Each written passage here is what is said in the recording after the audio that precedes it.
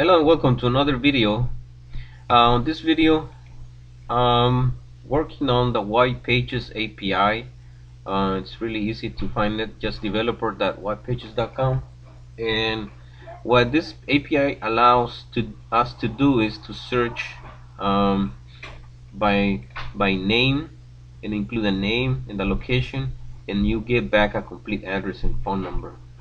And also you can do a reverse lookup by phone or by address or by business. So this is just the first video for this series.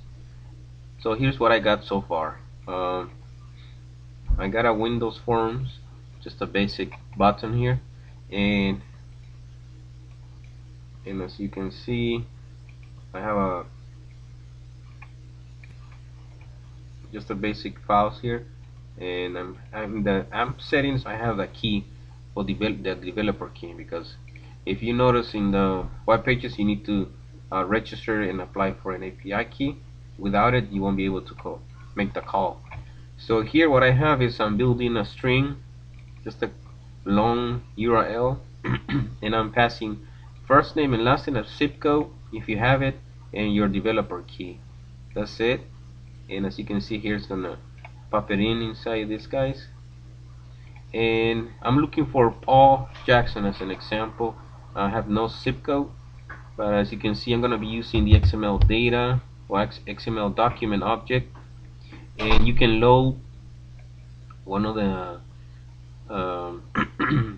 methods you can do is load a string, and in this case we're gonna load this whole string.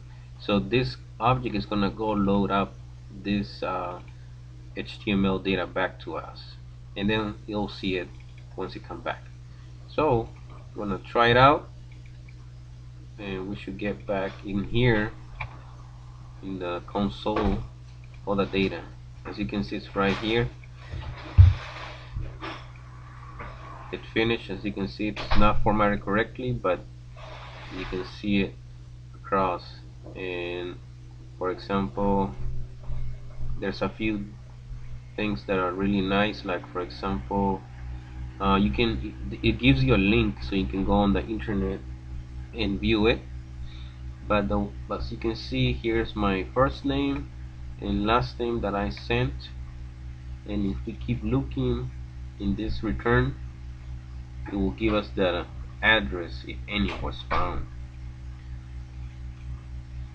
So it's kind of huge file, but as you can see, it gave us a PO box 175, this city, the state, and the zip code, and a whole lot of other data. I think we can copy even this guy, and I'm gonna copy, and I'm gonna see if this link is valid. Nope, it's not valid. But I did find that there's another link that allows you to view the results in the HTML. So I'm gonna pause that.